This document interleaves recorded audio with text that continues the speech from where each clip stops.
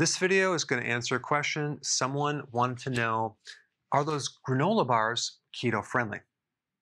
Decided just to do a whole video just on this one topic because, when you look on the label, it says it's 100% natural. They have these beautiful image that you're in a farm. It's natural. It's oats and honey. I mean, come on, that sounds healthy. There's nuts, almonds, there's walnuts, there's peanuts, and there's no artificial flavoring or colorings. Okay, so that sounds pretty darn healthy to me. But if you actually read the label, you'll notice that there's whole oats. Whole oats are obviously a little bit better than refined oats, but they're still a carbohydrate. And the second ingredient is sugar. Now, anytime you read the back of the label and you read the ingredients at the first and second and third pretty much make up the majority of that product. So we have a good amount of oats and we have a good amount of sugar. Then we have canola oil. This is omega-6 and it's GMO. And omega-6 fatty acids can be inflammatory. They're pro-inflammatory, which can worsen insulin resistance and create problems. Yellow corn flour is the next ingredient. It's very high in the glycemic index. It's going to turn into sugar pretty quickly. And then you have soy flour. It's probably going to be GMO because unless it's organic, it's going to be GMO.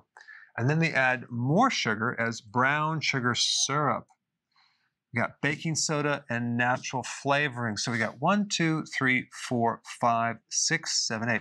So 6 out of the 8 ingredients are going to affect your blood sugars.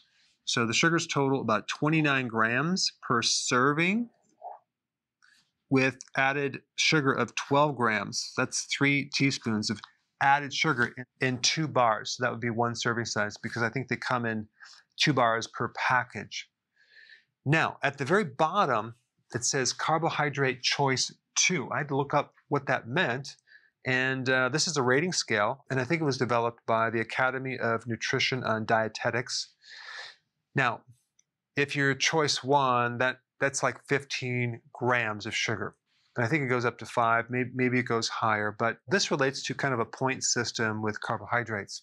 Now, when I started to look into this is what they recommend. For men, you can have between 4 and 5, which comes out to 60 to 75 grams of carbs per meal, okay? So that's a lot of carbohydrates. But if you're a female, it's 3 to 4, so that's 45 grams to 60 grams of carbs per meal. Now, also on the same document, they're talking about a diabetic. And so if you're a diabetic, they're still allowing these as long as you take your medication to control your blood sugars. And so their suggestion is to maintain that carb level so it doesn't throw off your medication, because if you're taking less carb, you're going to need less medication. Isn't the goal to have less blood sugars? So why would you want to add more carb so you have to take more medication to regulate this excessive amount of carb? So anyway, these somewhat natural granola bars might appear to be very, very natural, and maybe they are, but there sure is a lot of carbohydrate, and it's not keto friendly. Before you go, if you have a question about a product, or you're new to keto and you want to know how to begin keto, or you're on keto and you need a debug because it's not going as smooth, I have a keto consultant standing by to help you. This is just for the people in the US. Hopefully in the future we'll be able to answer everyone's call, but I put the number down below so you can call and get some help.